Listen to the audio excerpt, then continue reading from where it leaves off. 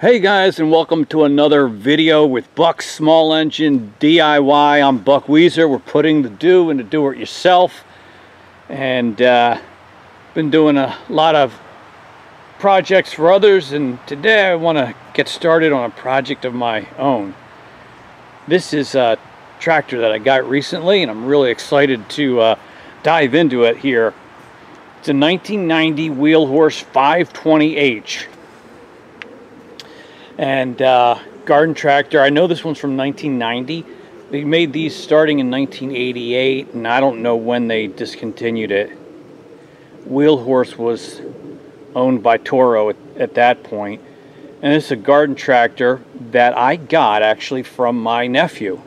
We kind of did a trade.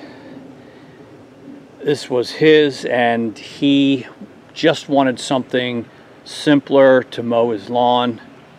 We did a video a little bit ago on a Simplicity Regent, and I had fixed that up with a 38-inch cutting deck. So I traded them. And don't tell him, but I think I got the better end of the deal. He's not really into tinkering with tractors like I am.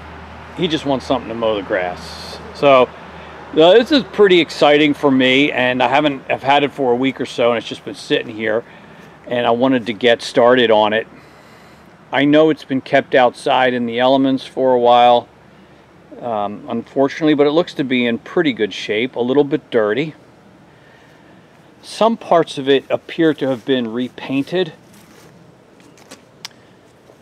like with a brush. I can see that as I look close at some of the paint, which is okay. See these tail lights? They look to me like Harbor Freight Specials right there. And it's got a 20 horsepower Onan engine, horizontal shaft, and this is the PTO, which is kind of interesting to me. So that spins freely until you engage it with this here, and then it's engaged, and you've got an outer pulley or an inner pulley, depending on what implement you happen to be using. Now, I don't have them with me. I have to go back to my nephew's place and pick them up, but this also comes with, I think it's a 42-inch cutting deck. It might be 48 mower. It also has a snow blower and a plow. I just couldn't bring all of those implements with me, so I'll be getting them eventually. So I guess my goal today is just start fiddling around and see if I can get it running. I think it ran a year ago or so, so I don't think there's going to be a whole lot that we have to do. It's the hitch. Pretty cool. I want to drain the old gas, get that out of there. I looked at the oil and it's kind of overfilled, so I want to give it an oil change. I think the battery is depleted. I don't know if date code on that side of the battery is 418. It might be able to recuperate itself if we put it on the charger. Clean these connections. Yeah, just want to start having a little fun with it on my own. I think the H in 520H is hydrostatic. It's got a hydrostatic transmission. So it's pretty cool. So I think what I'm going to do is take this battery out and put it on the charger. Replace that fuel filter easy enough. Yeah, and just get started. And I thought it might be fun to share this with all of you. I mean, I've never had a tractor with armrest before. Pretty exciting. Alright, so let's get started. Alright, so we got the battery on the charger. It measured 2.5 volts.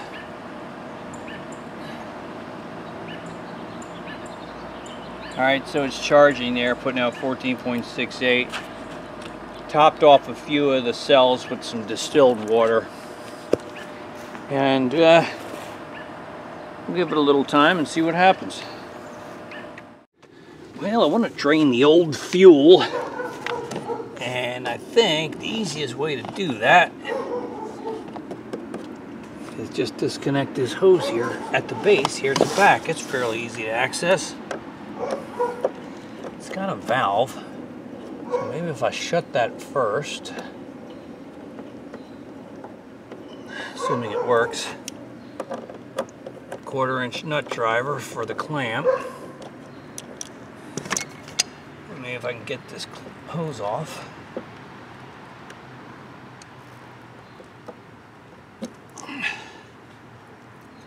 Not bad.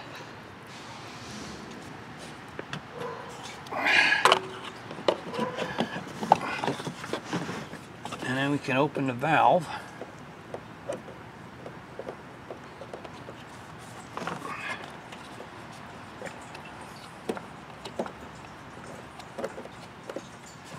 Got a fuel gauge on the dash, so these wires here probably are part of that. Not entirely sure. And I don't know if the gauge works, but I don't know how old this fuel is. I'd rather start with something clean. So we'll let that drain before we add some clean stuff. Alright, well the battery's still on the charger, and in the meantime I've been cleaning up some of these connections, including down here at the starter and the starter solenoid, and oh, in here, I don't know if you can see it, but down there some ground wires that are bolted to the tractor frame. I took that off and cleaned them off. Want to make sure I'm getting good connection. And the battery cable for the negative comes down and bolts under here, and I took this off at this engine mount, cleaned that up. Want to make sure I'm getting good electrical connections. So while we're doing that, I need to take stock of some of the maintenance parts that I need. I took a look at the spark plugs, and I'm going to have to order some because it's a Champion spark plug that I don't have, RS17YX. And that's what it has on both cylinders, so I assume that's correct. I can look it up, but I don't have any of those on hand. And now I'm just going to pop off this air cleaner, give him a look.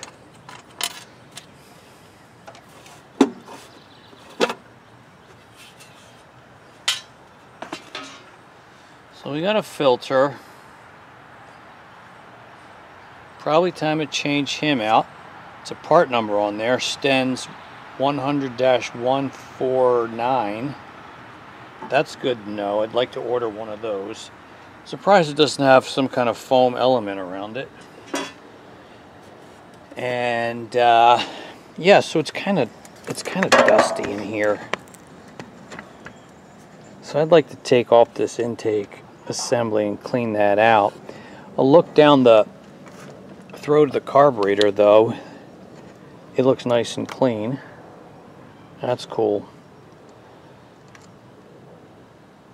And yeah, I'll have to order some tune-up parts, spark plugs, oil filter, and fuel filter. I don't know if it's anything special about that, but don't worry. I'll do that on my own time, not yours. And we'll keep going on our maintenance here.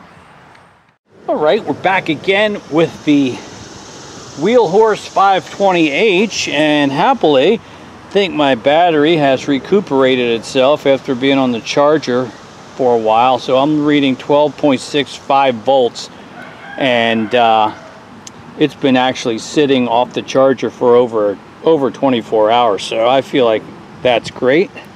Won't have to buy a new battery, and save myself a little money that way. And then I wanted to show you that I gave up on the idea of taking off this cover, and I'm thinking here on changing the oil, and it's just awkward. Nothing I can do about that. So here's the filter, and then you can see down in there the drain is covered. You know, it's just a mess. So I'll have to figure out a way to try to drain that without making too much of a mess. And I'm thinking I might be able to put a 90-degree turn on the end of that pipe and you know, just kind of turn it out.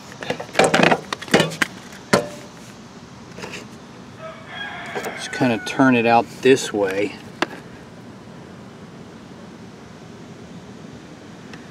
Not so far that it interferes with the brake pedal, but just so you can get off this tractor frame and have an easier oil change option. So let's get going on that next.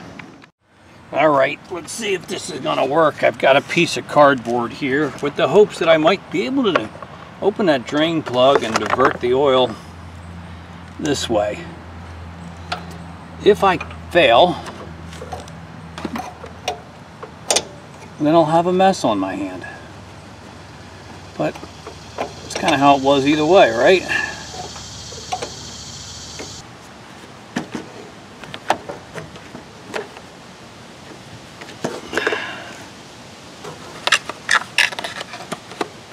All right, here goes nothing.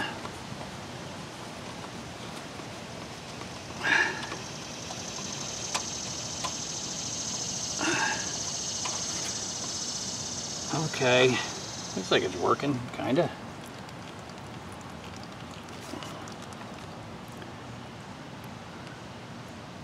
Not great.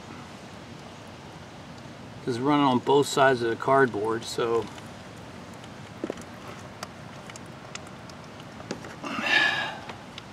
it's just kind of a bad design, in my humble opinion.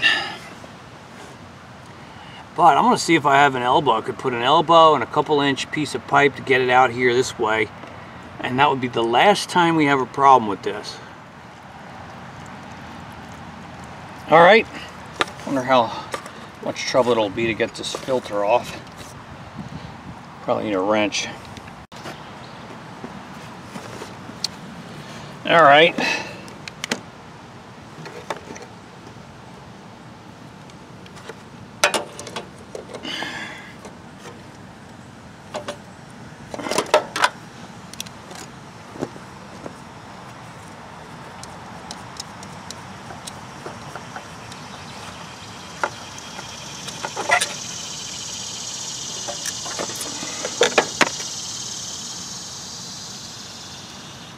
Okay.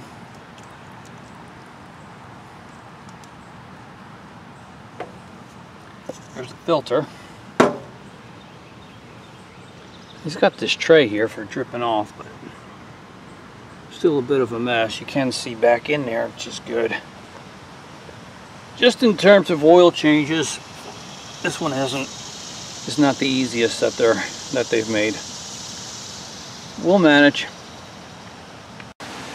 I think I'm about to get rained on, which is honestly very frustrating because it's been brilliantly sunny and hot all day, and as soon as I come out here, it clouds over. Now that filter works, but it's a little bit shorter than the other, which is going to make it a little bit harder to get a wrench on when I go to take it off. I actually can't get it on as tight as I need to, so I need to try to get a wrench on it. It's not the Onan filter, it's a Sten's replacement, but it's supposed to be the correct one.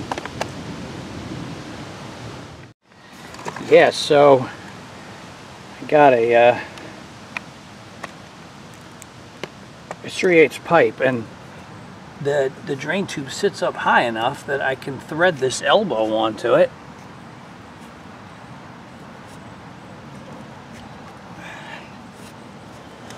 Bring it around a little bit further and put on this 4-inch nipple and are difficult oil changes maybe a thing of the past. But that last 90 degrees may be a bit tricky.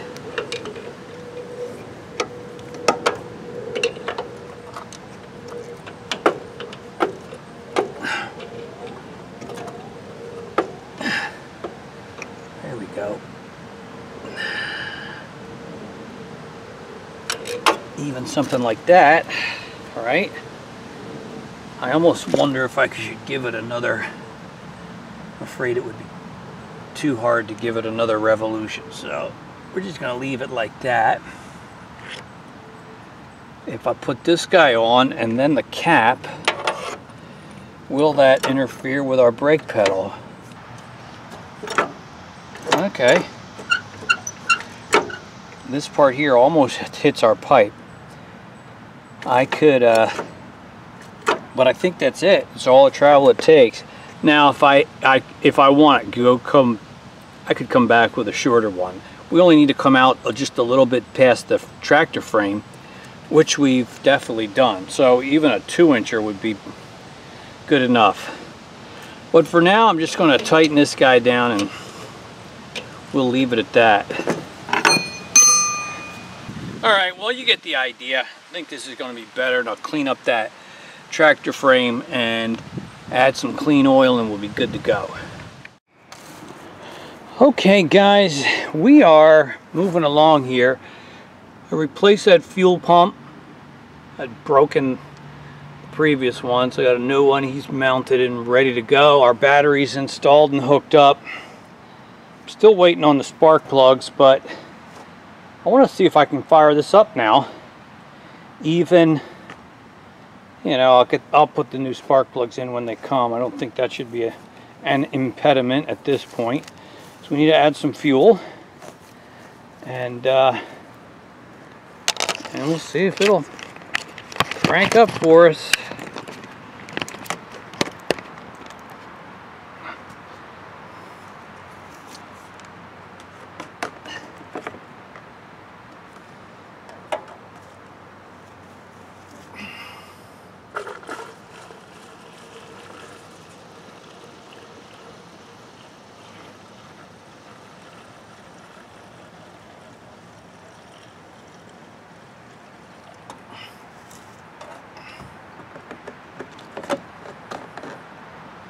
That should do it.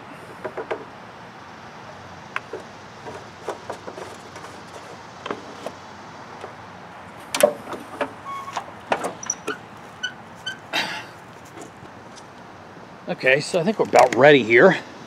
Now remember, these fuel lines are completely empty at this point. Carburetor bowl is likely completely dry. And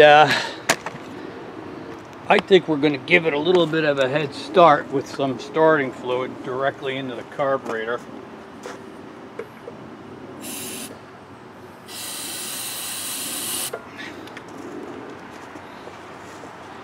And I think we're ready. Let's see what other surprises await us.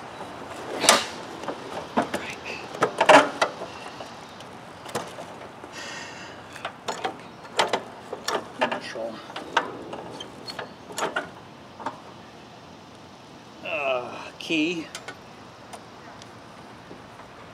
choke, throttle,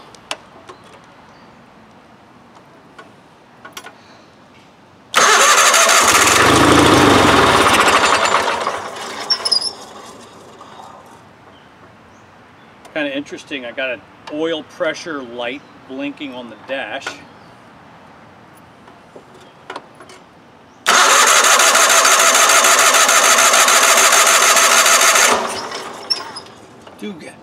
I am getting some fuel here in the filter, so the pump's working. Hi. Hi. Oh, you were making a video. That's okay. I have this wings that we bought yesterday. It's like chicken wings.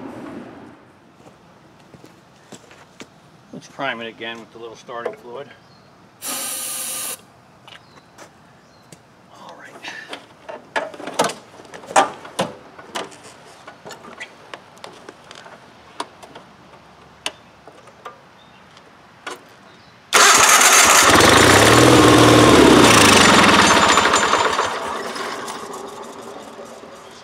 we're only running so far on the starting fluid.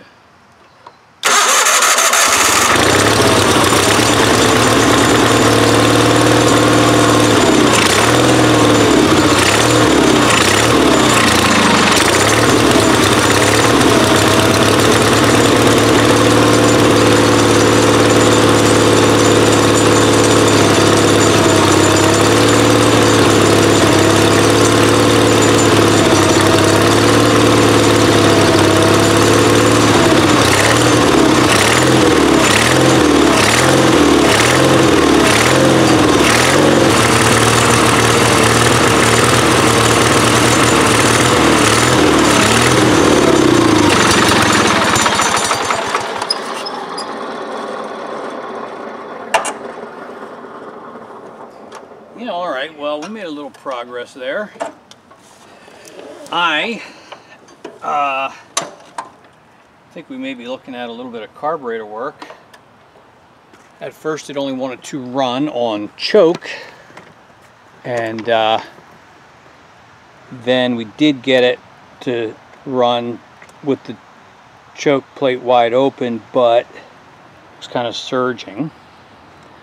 So that's progress. I don't have any idea what it was like last time it ran, but maybe we have some carburetor work in front of us. But that's good. We're making excellent progress, and we'll get this guy back in ship shape in no time.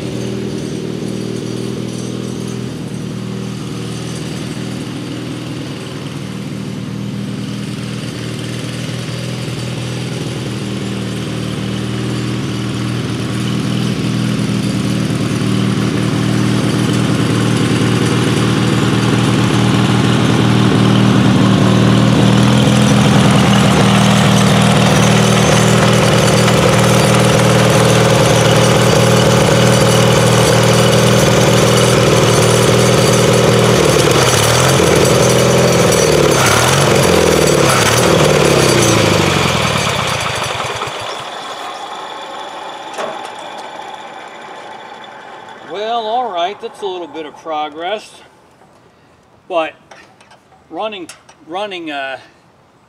just there, I had the choke plate pretty much fully closed, so I gotta do some carburetor work, and but that's all right. We're making progress. That's good.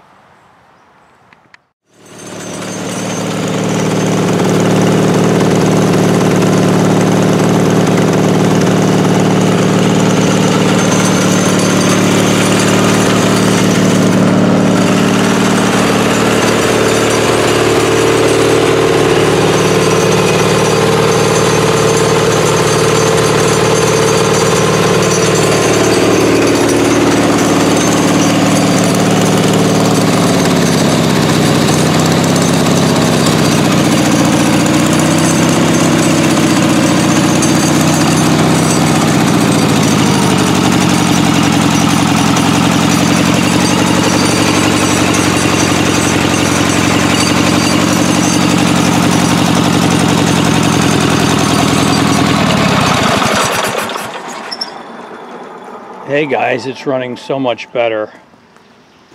I was able to take this carburetor apart without removing it from the tractor. In fact, I didn't film it, and now I regret that I didn't. But I was able to take off the top of the carburetor and get access to all the jets that needed to be cleaned out, and I didn't have to take the entire carburetor off the manifold, which would have been a hard job. So basically, 1, 2 nuts, and I released the choke cable, and then 1, 2, 3, 4 Phillips head screws, and the top came off, and I had access to clean out that carburetor and the jets. The one is connected to the top of this, that when you pull it off. The other, with a small screwdriver, I could take it out, clean that out, put it all back together. 15-minute job, and you just heard it running smooth with the choke plate wide open, as I tried to show you. So that was a quick and easy carb clean job that I wished I had filmed, but whatever, it wasn't a big deal. So yeah, that's great. Happy with that.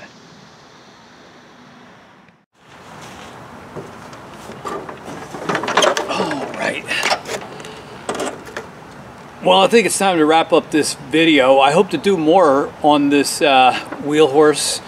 Some things that I know I want to do is I want to service the hydrostatic transaxle, and that will be topic of a future video, I guess. But I got it running fairly decently. Got a few more things that I want to do. I'll be getting the implements, including the cutting deck, so I hope to be able to mow with it. Just ran it around the yard for the last 10 minutes, and it did a great job. So it's 32 years old, and those are some of the steps that I follow in trying to get going, bring back into service an old tractor that hasn't been used in a while. So I thank you for watching and kind of coming along with me on this project, and love to hear your comments and questions in the discussion below. I'll look forward to seeing you all on our next video. It's getting kind of dark. Gotta call it a day. See you next time. Bye.